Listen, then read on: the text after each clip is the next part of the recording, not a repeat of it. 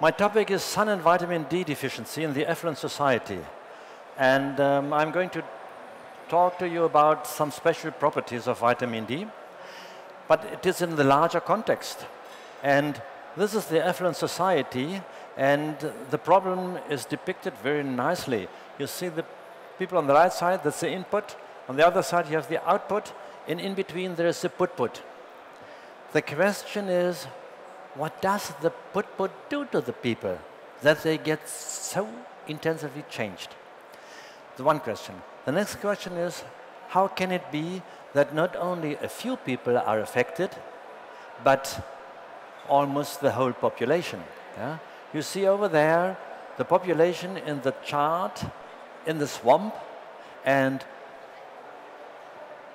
the medical staff should get it out of the swamp. They won't be able to do that because the chart is too much down the swamp. So we have to find different ways to solve the health problem different from what we are doing today. And in this idea, vitamin D has big importance. How does this connection look like? Is vitamin D just another hype? We had the hype with vitamin A, the hype with vitamin B, with vitamin E, and now comes somebody and says, oh, vitamin D, vitamin D. It's not a hype. If you want to understand vitamin D, you have to look back billions of years at the beginning of life. And even at that time, the sun was shining. So all the life on Earth is depending on the sunshine. And if the WHO today says sunshine is toxic, obviously they got something different which was toxic to their mind. Yeah? The sun can't be toxic. It has been shining all the day. Without the sun, there would be no life at all. So the problem is the other way around. Obviously, we changed our way of life with regard to the sun, and that's the problem, and I'm going to show that. Thousands of years ago, people had a different aspect, a different attitude to the sun. They worshipped the sun. It was a lord. And in Egypt, for instance, they offered their naked child to the sun. Today, if you put a naked child in the sun, some dermatologists will run around and say, stupid, stupid people. It's not stupid. Even small children can stand the sun, not so long as a grown-up, but they can do it. Yeah? Today, for us, the perception of environment is completely changed. It's only negative. We have the toxic material in the environment. We have the pesticides, the hormones, the radiation. We have all the bacteria, the fungi and parasites, and we have tsunami and earthquakes. So for us, the environment is bad. But this is a very strong impression. It's a wrong impression because we are living from the environment. We need the environment, not this man-made environment with all the examples of the negative factors, pesticides, cigarette smoking, and all that. But we need the environment, the positive effects. This is again, in the household, you have fluoride, aluminum. It makes your brain sick. All these things are bad. But on the other hand, there's a lot in the environment which is necessary. We need the environment for our health. We are depending on these resources from the environment. Every gram of your body comes from the environment. So if we change the environment in the wrong way, it will be negative for us. And we have the effect already. We get sick. It's hard to believe, but if you look at this example, it's some 40 years ago, and we celebrated the victory over man about the gravity. We were able to be in the space. This was actually very impressive. But on the other hand, when they came back, they were young, trained athletes. When they came back, they had muscle loss and osteoporosis. So what happened to them? Easy. They had no gravity. Nobody is thinking about gravity on the earth. You are sitting on your chairs, okay? I'm happy that the liquid stays in the bottle and not goes out. But we don't think about gravity. But we know in between that the gravity is necessary for the information of the body how to work. It's information by gravity, and it's information by many other things also. Also, vitamin D gives information to the cell. So it's the same effect. Gravity is a natural resource nature gives us, and we are no longer thinking about it. So nobody of us is an astronaut, but if you look at your usual physical activity, you should do at least 2.5 hours per week. And you see a new study from Germany, Bundesgesundheitsamt, these are the results. The ladies are, you may forget, and even the young men, it's only 40% who are exercising regularly. So it's not enough. So this influence of the body is not there, and we get sick. 70 to 80% of all people in Germany fail to put into practice this 2.5 hours of activity. Look at that. Even those people going to the fitness center, they're using this escalator instead of the staircase. Stupid. I've been looking for this problem now for 10 years, and I found almost 20 different resources of everyday life. It starts with physical factors. I mentioned the gravity, but it's as well the magnetic field, the sunlight I'm talking about, the oxygen, the clear water, silence and darkness. Then we have the biological factors, the micronutrients, the minerals, the fat, the energy, hunger and fasting.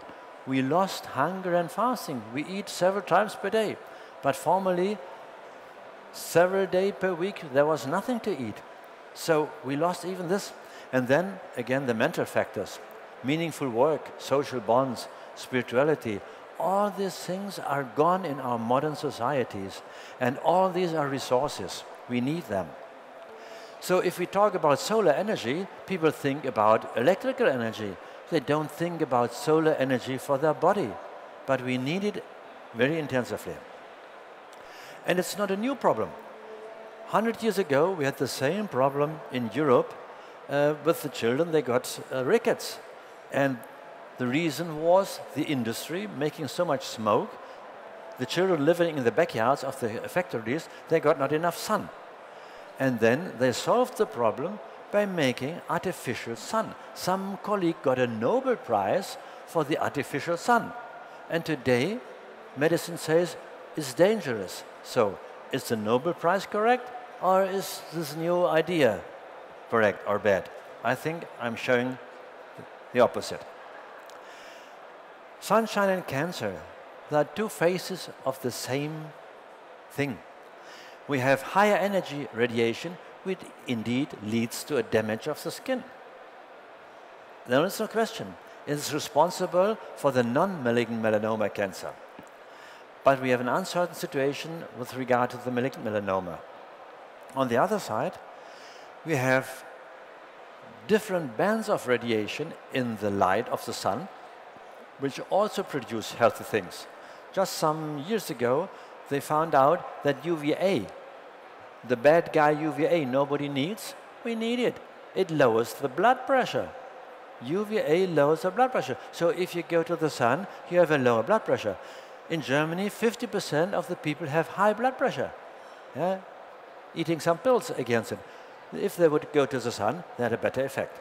And vitamin D activates more than 1,000 genes.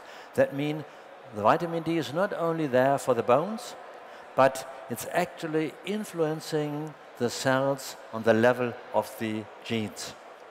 And this is effective in chronic diseases. So, the question is the dose with everything, not only with the sunlight. If you think about red wine, a glass of red wine together with a meal is healthy. If you drink 3 bottles of red wine, it's no longer healthy.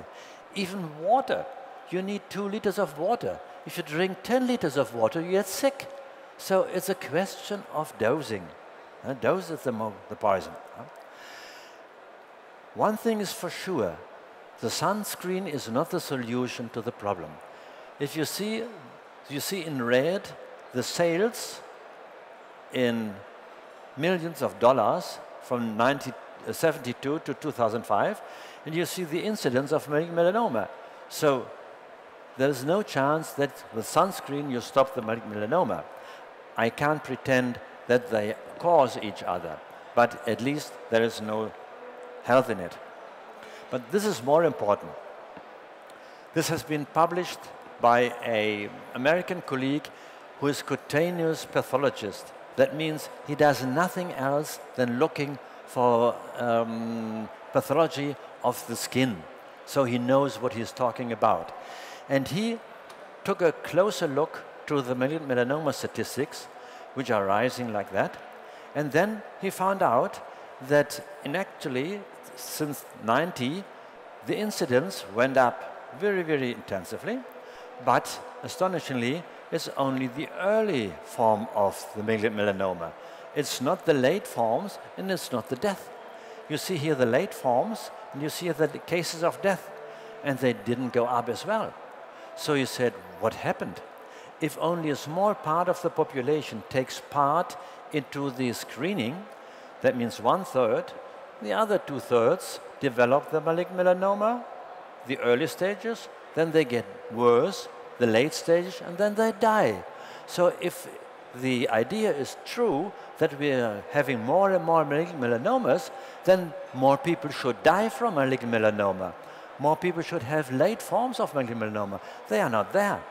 And then he asked in this paper the question, can it be that this diagnosis of malignant melanoma in the early stage is wrong? That we say a cancer, or that we diagnose a cancer which is no cancer at all, which may be tuned to a normal cell back again? We have to look at that. So all this, what is pretended to be true, is not yet true. And we have the same situation with the breast cancer in the women. 30% of the breast cancer cases diagnosed today will never get actually breast cancer. They have done the study in Norway or in Sweden, looked for women for 10 years, and whether they got operated or not, and after 10 years there was the same situation, whether they got operated or not. So it's very, very difficult, and we have to take care not to get afraid of something which is not existing. On the other hand, the question is, why is vitamin D so important? And there are several new informations we have. The first, it's not a vitamin, it's a hormone or a pre-hormone. And you know, hormones you produce yourself in your glands. You have not to eat it. So the next thing is, it's not only for bone, but more than 1,000 different genes are regulated by vitamin D. Brain, vessels, muscles, liver, and also. I'll show you more. 17 cancer kinds are sensitive to vitamin D. So the big problem of cancer in general, not only the melanoma is sensible. And more important, it modulates the innate and the acquired immune system. So without vitamin D, your immune system goes the wrong direction. And it protects the cardiovascular system. 2/3 of the population in the affluent societies are going to die from cardiovascular disease, 2/3. And vitamin D helps to protect. I'm going to show studies like that.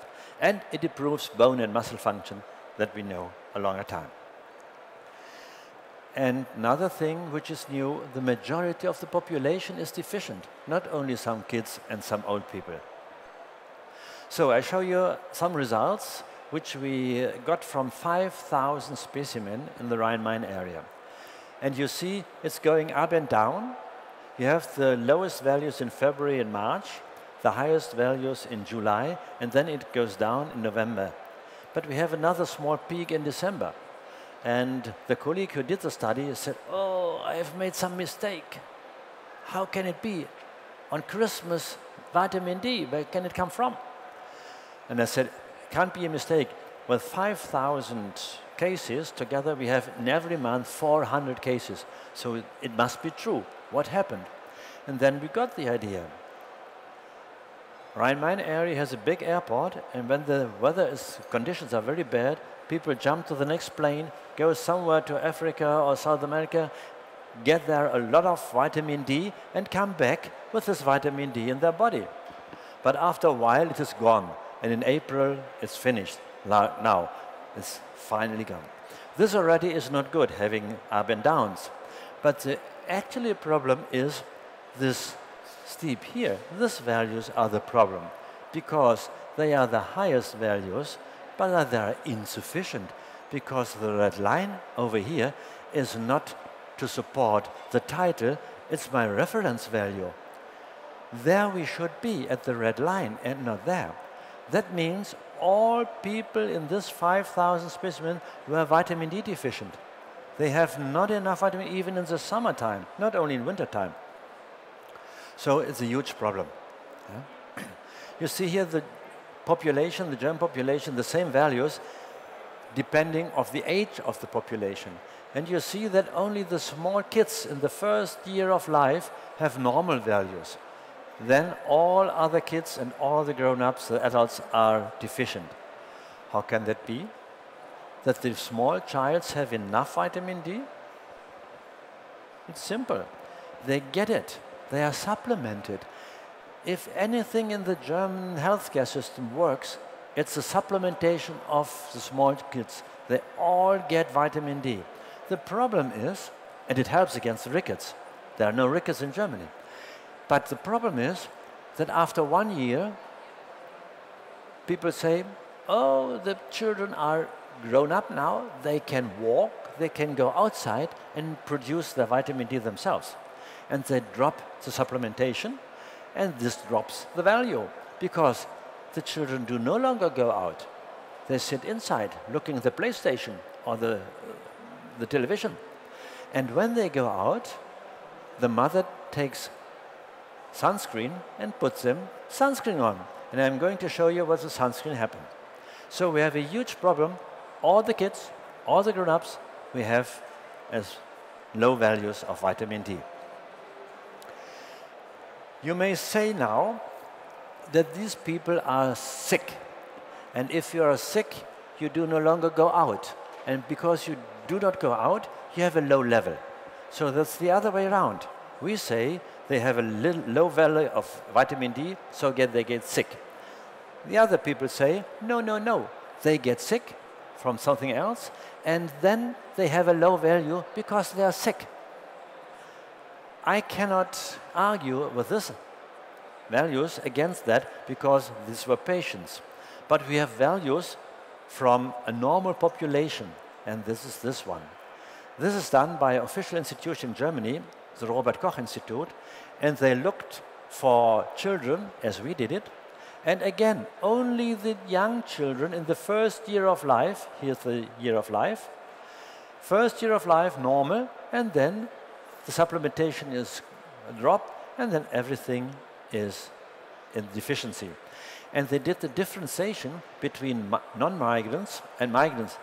The non-migrants are the German children, and the migrants come from abroad. And you see, those migrants with a darker skin have a bigger problem. They are 20% still lower than the German population. Why? Because the pigmentation is like sunscreen. It protects against radiation. So these poor people are not only away from their home, they are also more sun deficient, more vitamin D deficient than we here. So this is a problem, and we can say it's not a question of sickness or disease, it's a question of the population and how it behaves. And again, it's not a question of Germany or a question of America. Look at that, that's India. India is very much sun afforded. What happened there, published 2012? 80% of the men people in the rural area and also urban areas, they are deficient. So worldwide, no longer depending on the latitude, are deficient. Why? Because we have the same style of life. How can this happen? Professor Hollick is an American colleague. He showed that if you put somebody in the sun, young people, It takes only half an hour to an hour, and he produces a huge amount of vitamin D. 10,000, 15,000 units. It works all at once. And then after a while, it goes down, and after a week, it's gone. It's used. But it works only with the young people. If you are elderly, and I'm very grateful that he wrote elderly and not old, because I'm also, as elderly people, it does not work so good. So there is a part of the population who is more in danger in the risk. But the actual problem is, if you put sunscreen on, you're making yourself to the elderly. Look at that. Without sunscreen, young people with sunscreen, the reaction is no longer there. Why? Sunscreen protects against radiation, UVB radiation. And this means you are no longer able to produce vitamin D in your skin when you put on sunscreen. And look, he took sunscreen factor 8. Nobody's using 8 today. 15, 20, 30, but not 8. So if you go out to the sun and put on sunscreen, you have bad chances to make vitamin D. But it's not only that. We have the other problem with veiling clothes. If you put on a veil, the sun cannot go through the veil, and so you get vitamin D deficient. I've made this picture in India because the women were colored and had these veils. Only later I saw that there's a child on this picture, and this child wears jeans, long trousers, in the sun. So even in the sunny side of India, he's making no vitamin D. He's vitamin D deficient. In addition, he has a dark skin, and so he will be more deficient. That means it's our lifestyle which is responsible for the vitamin D production or not. So, clear? Santa Claus won't make any vitamin D when he goes like that to the sun. Now you may say, I'm not Santa Claus going to the sun with gloves and a hat. Maybe not with this sort of hat, but look at that. He's mountain biking. He is doing leisure sports, and he has special clothing for that. He has a hat on, he has gloves on.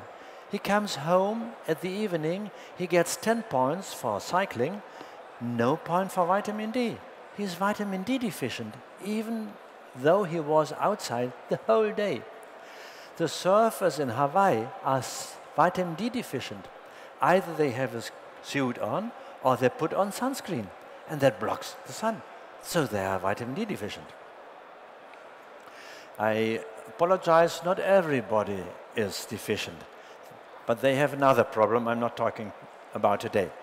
So this is my vitamin D barometer, and you can look. If you have a vitamin D level higher than 30 nanograms or 75 nanomoles, the labs cannot find one value. So some of them measure in nanograms, other nanomole. But it's easy to calculate. It's 2.5, a factor. So if you have more than 30 nanogram per milliliter in your blood, you have a good future without a bigger risk for diseases. If you have lower values until 20, it is mixed. And if you have values lower than 20, you have a high risk to develop chronic disease. You won't cut down dead, but you have a higher risk to develop chronic disease. And I'm showing you some special features. It starts in pregnancy, and even before pregnancy. If you have a young couple who want to have children, they have to have enough vitamin D, otherwise it won't function. It is necessary in the men that the sperms can swim. It is necessary in the women that the fertile fat implants into the placenta. It preserves a regular course of the pregnancy. It supports the fetal growth. Vitamin D supports the fetal growth. It controls the secretion of multiple placental hormones. And it limits inflammatory cytokines. That means if you have low vitamin D, you have a higher risk that this pregnancy does not come out healthy. And we have a study, a huge study who shows that. It was Professor Hollis who has done that, and he investigated 600 women. One half got 4,000 units.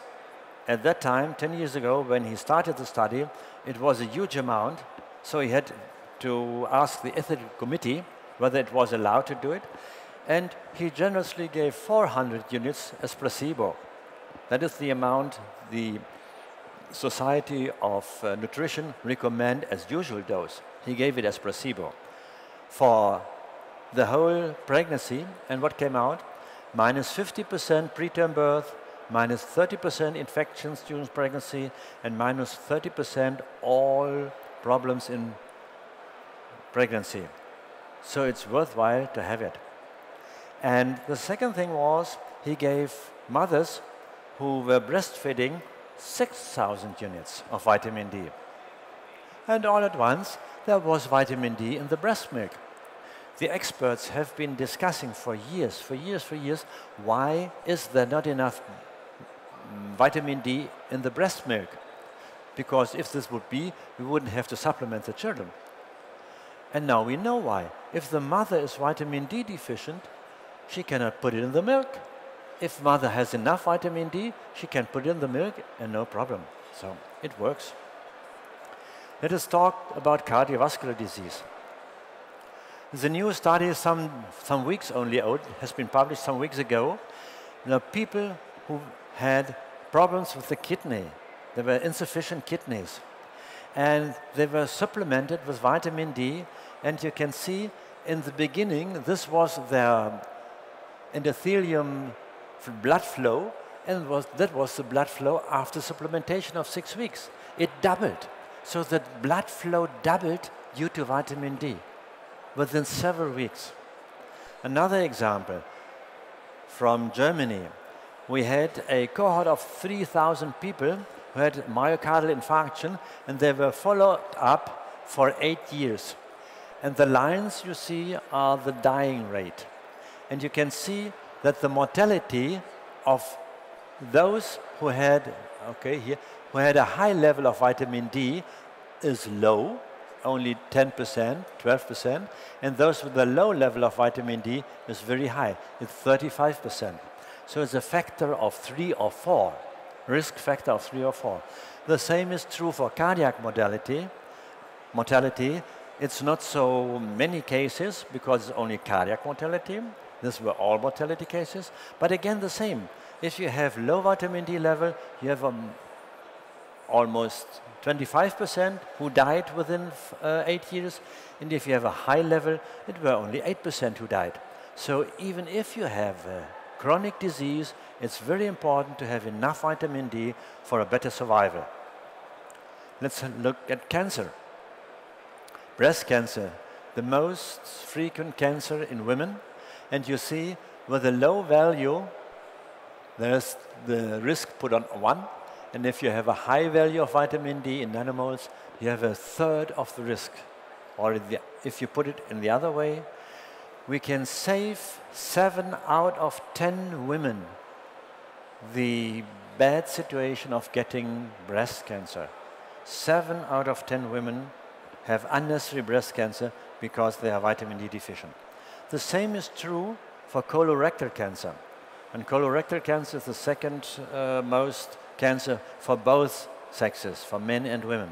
And you see identical, every point is a study. All these studies show the more vitamin D you have, the lower is the risk.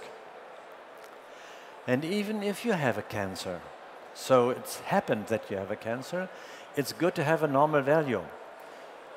They looked for 500 female patients with a breast cancer for 10 years, and those who had a low level had 90% higher risk to die and a 73% higher risk of mortality because they had a lower vitamin D level. The reason for that is that vitamin D protects against cancer. Vitamin D tells the cancer cells not to multiply, not to migrate, to sit down and keep rest every time. So even if the tumor is there, if you have vitamin D enough, it will stop the cancer. Often enough, somebody says, you and your vitamin D, it's all stories you are telling. You don't have the real truth. And the real truth you only get if you're doing studies like the pharmaceutical companies. That means double-blind, placebo-controlled, randomized, and prospective. We have such studies. Look at that, cancer risk. 1,179 women aged 55 years got supplemented with 15 milligram calcium and 1,100 milligram of vitamin D, or placebo, for 4 years. It was an osteoporosis study. But somebody said, oh, let us have a look for cancer. Not only fracture, also cancer. It's no big problem, let us have a look. They did, they looked. What happened? After 4 years, risk reduction in 80% in the supplemented group for cancer. Now the statistical people say, it's only 1,100 women. You should do it with 11,000. I have to say, if it works with 1,100, I'm doing it on my own, because 1,100 is enough for me to have a good argument. Risk reduction, 80%. The same is true for the immune system. And again, the picture of the pregnancy, it works, it starts in the pregnancy. This is a complicated scheme. I won't explain it all, but you have a mother cell on the left, and from this cell, all the immune cells are developed. And on the right side, you see vitamin D and the influence of vitamin D. There are some cells stimulated by vitamin D, and other cells are reduced by vitamin D. So vitamin D tunes our immune system. And if you have not enough vitamin D, your system, your immune system, is wrong tuned. If you have a motor which is wrong tuned, it doesn't work correctly. You can't drive. If you have a wrong tuned immune system, you get sick, and different sickness. And this is the consequence. If you have enough vitamin D, it protects against allergies and autoimmune diseases. It's the Crohn, the diabetes, rheumatism, and all this, because you are tuned in the right way. But also in the later immune system, it produces naturally antibody. We have cured tuberculosis formerly. Yeah? The people who went to Switzerland to cure tuberculosis were put into the sun. It took them 1 year to get healthy again, but it worked. Then came the antibiotics, it worked quicker, and people forgot about it. But it works also against viruses.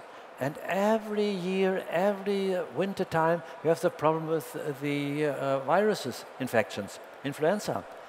If we have enough vitamin, we won't get this. I'll show you the things. This is the situation in our blood. Very, very complicated, many, many different cells, and these cells all talk together. And at every place where I've put this arrow, these cells talk together, and they don't speak, but they produce so-called cytokines. They talk with cytokines with each other. And the cytokine production is dependent on vitamin D. If you do not have enough vitamin D, they cannot produce the cytokines. And if they then have a virus coming into the blood, like influenza, then these cells cannot work because they cannot understand each other. And they can only work when they work together. So they need vitamin D to work. And this is the reason why we have so many diseases in wintertime. So many colds in wintertime. We have a low level of vitamin D, we get infected, and then we have the problem for a whole week. If the body is intact, if the immune system works, it takes you 24 hours or 48 hours, and then it's gone. But only when vitamin D is there. Again, we have a double-blind controlled study with vitamin D in school children with regard to infection. The Japanese people did it. They gave late in the year, in December, to the school children a good dose of 1,200 units and looked what happened. Half of them got vitamin D, the other half not. those getting vitamin D had a 64% reduction in infection in the months in the winter. This is an amount you get with no vaccination. You never get 64% effect, but you get it with vitamin D. And in addition, in both groups, there were children who had asthma. You remember, asthma comes from a wrongly tuned immune system in the body of the mother. They are punished for their whole life.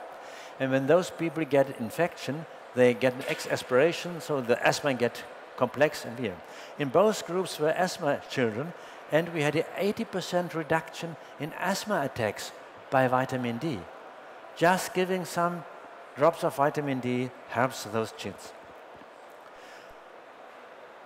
The muscles in the skeletal system. We were thinking we know everybody about that after a decade or several decades, but even there are new informations. Vitamin D helps not only for a better bone density, but also for muscular strength. And if you have a better balance, if you have better functioning legs, you have a lower risk of falling. And if you don't fall, you don't break your bones. So we have a double line where vitamin D helps the elderly people not to get fractures. Apropos elderly people, if you have an age like me, you have a good chance to go into an asylum for old patients or old people. And again, this is dependent on the vitamin D level. We have put the vitamin D level of 70, that is 30 nanograms, as risk factor 1. And you see each step down will make a higher risk for going to the asylum. And it goes 3.5-fold that you become institutionalized. Why? Easy to explain. Vitamin D is everywhere, in your brain, in your muscle, in your heart, in your liver, and when you have not enough vitamin D, you get a reduced function of all these organs. And this makes you no longer stable enough to live alone, and you have to go to an institution. Neurological diseases. Whatever neurological disease is, they are all affected by vitamin D. Why? All the nerve cells have vitamin D receptors. If they are filled with vitamin D, the nerves function. If not, they get sick. The difference is only the individual risk you have from your ancestors. And therefore depends whether you get dementia or Parkinson or schizophrenia. But the reason that vitamin D is involved is everywhere the same. We have some information from America. They did the first studies looking at the huge countryside in which areas there were more cases of multiple sclerosis.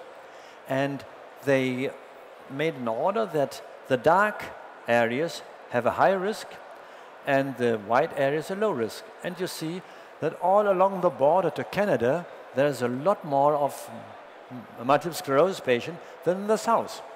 You can also describe it another way. You see here the latitude, 28 degrees, that's Florida, and this here is Canada, or Germany, it's the same, 50 degrees. And you see the incidence of multiple sclerosis goes up by a factor of 5. So obviously there is something in the land that makes people sick or not. It's certainly not the influence of the Canadian people on the Americans. It's the sun which becomes less. And we have another publication from the Iran. When in Iran was the revolution, they got strongly religious, and all the women were covered, were veiled. And in Iran, we have an incidence 7-fold of multiple sclerosis compared to before the revolution. So the consequences of this religious veiling is 7-fold multiple sclerosis has been published. Alzheimer. Nobody wants to get Alzheimer's disease. But if you are vitamin D deficient, your risk gets higher. You see, all these are different studies. There's only one study on the left where the risk goes a little bit down. All the rest shows with vitamin D deficiency, your risk goes up. So it's another aspect why it is good to have enough vitamin D. On the other hand, there is the argument vitamin D is toxic. If you take too much of vitamin D, you get sick and ill. We have again for that studies. They used the multiple sclerosis patients as guinea pigs, and they gave them high doses of vitamin D, 7,000, not units, but microgram. You have to multiply it with 40. That means 280,000 units per week, huge amount. In consequence, we got a very high level of vitamin D in the blood. It's almost 400 nanomoles. Nobody wants that. But they tried it, and the question was, is there any change in the calcium level in the blood of these people? So they measured the calcium, and what happened? Nothing happened. Starting point, baseline, 7,000 microgram, nothing happened. So we are not dosing as high, we are dosing maybe 5,000, 8,000, no fear, nothing happened. So we have no fear to have an overdose. Vitamin D is safe, except you're making stupid things with it, or you're giving adult doses to children. When children get for a long time adult doses, they get sick naturally, but there's a manifold dose. So no problem. But the lifestyle is dependent, and it depends what we do in our lifestyle, and we can change it.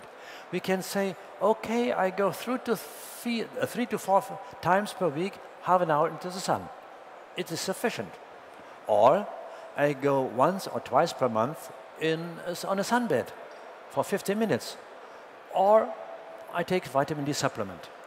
For me as a scientist, the goal of a sufficient vitamin D supply is achieved. There may be some minor changes, but you can do either or. There are some differences. If you go to the sun, it costs no money. It's very good. But you need abundant time. And you need the time at a certain time of the day. Because when you go to the sun in the afternoon or in the early morning, it won't work. The sun must be higher than 45 degrees on the horizon. Most of you won't be able to measure 45 degrees, but it's very easy to measure. You turn around, the sun behind you, and you look at the shadow. If your shadow is longer than your height, the sun is lower than 45 degrees, so you can easily measure it. And as soon as the sun is lower than 45 degrees, it's no longer necessary or useful to go out. And this is in Germany or Central Europe from October to March. And even in the summer, it's between 10 o'clock and 4 o'clock. So when you take your car, have the roof open and go with the car, and oh, nice sun at 4 o'clock. It's warm. It's UVA, but no UVB. It's absorbed by the atmosphere. So you have to go during high noon. But if you are not able to go there at that time, it's lost. Or like today, if there are clouds, you won't be able to go there. So it's a problem. You say, okay, I go to the sunbed, it costs some money, but it costs less time, only a quarter of an hour, and I can go there whenever I want. Any day, even in the night, I can go there when it's open. Or I take vitamin D, it costs money, and I can take it, the pill, just whenever I like. So there is no longer an excuse from anybody, I can't do it, because. He can do that, or I can do that, or I can do that. So everybody is able to get enough vitamin D. It sounds as if vitamin D is a new silver bullet, the sole fountain of youth. That's not true, certainly not. If you don't eat in a proper way, all the vitamin D is nothing. If you don't move, all vitamin D is nothing. So you have to behave in a certain way. Why is vitamin D so important? Why is there so much attention with vitamin D? The reason is the following. It's a hormone. It's a hormone like thyroid hormone. And I have looked at the deficiencies, and you have for the thyroid hormone only 5 to 10% of people who ever gets in their life vitamin D thyroid hormone deficient. But you have 70 to 90% who get vitamin D deficient. This is the reason why vitamin D is so important. Why There are, meanwhile, 20,000 papers published about vitamin D because so many people are deficient and it has not been known. This is the reason why it is so much in the papers today. Last year, I made a conference in Berlin, and the dermatologists, some of them, said, according to the latest scientific evidence, it can be assumed that a moderate and not too intensive exposure to the sunlight, the protecting effect by vitamin D outweighs the cancer-promoting effect. So it's useful to do it in a moderate way and not to say, don't go there at all. We have to go there. And in the light of these findings, the dermatological recommendations should be changed with regard to the sun protection. It is not good if they say, don't go to the sun, it's dangerous. Everybody, or whoever this says, has to tell the people, then you won't make vitamin D, and you will get sick in another way. So we have to balance the things. So as summary, vitamin D is a pre-hormone and not a vitamin. It regulates about 1,000 genes. 17 kinds of cancer are sensitive, and it modulates the innate and the acquired immune system. It protects against the cardiovascular system and the nerve cells, and improves muscle and bone function. So there is no part of the body who does not improve with vitamin D. And the majority of the population is deficient. Therefore, it's a big problem for the whole population. So if we look at the solar energy and look at the little sister, which we have in the sunbeds, there are some advantages. It is at hand at any time, independent from the season or from the day or the weather. It is well defined and reproducible in the radiation. We never know how strong is the sun outside. Maybe there are clouds, there may be some dust from Africa like today, or there may be a very clear situation. So this is not reproducible. The small sister is reproducible. And we can take into account, by calculating the times, the skin type and the individual pigmentation. If people go out, lie in the sun, nobody looks for the pigmentation. So we have a safety in application. If you go out in the sun, you have no safety. Yeah? And again, we have optimal whole body exposure. We got 2 square meters of skin which we can expose in case it is warm enough, in case it is allowed to strip.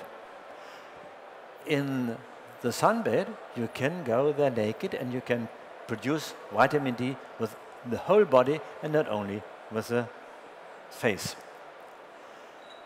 But for both UVB sources, the big old sun and her small little sister, the same rule is true. And I already told you, the dose making the problem. So if you go regularly in a moderate way, there is no problem at all. And thank you for your attention.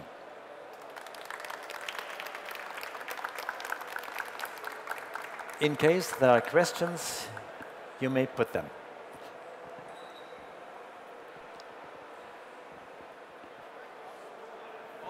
Oh, take please the microphone. Yeah. Which factors can decrease your vitamin D level in your blood, even if you take enough sunshine or take in enough supplements? What other factors can decrease it in your blood? It's used. It's simply used. The body cells need the vitamin D, and they use it. So if you have a certain amount, it has a half-time of about 8 weeks. Go slowing down. It is used. So if you do not go regularly to the sun and reproduce the vitamin D, after a while, you get lost. We had the chance to measure it with the people in the submarines. There's no sun at all. And they had a regular value when they started, and then they could count it. And they could measure when they did some either external radiation or supplementation, how the level got up. So they did a lot of experiments in this way. Okay. Hello. In Italy, I appreciate your study, but in Italy it's not possible to make tan at pregnant and under 18. Yeah. It's good. Your study is very interesting. But how Italian professional could explain that to our guests?